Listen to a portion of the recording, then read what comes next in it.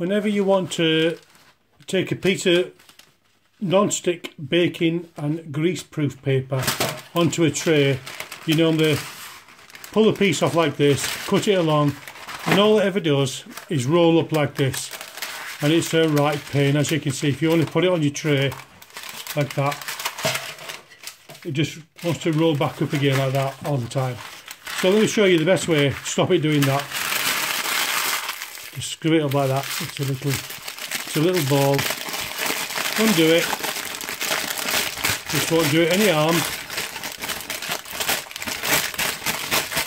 It will still retain its ability to be greaseproof. There you go. It lays nice and flat. So, resolved in 3 seconds. So, thank you very much for watching the video. Please click like if you liked it, and share it, and look out for my next crazy video. Cheers. Bye-bye.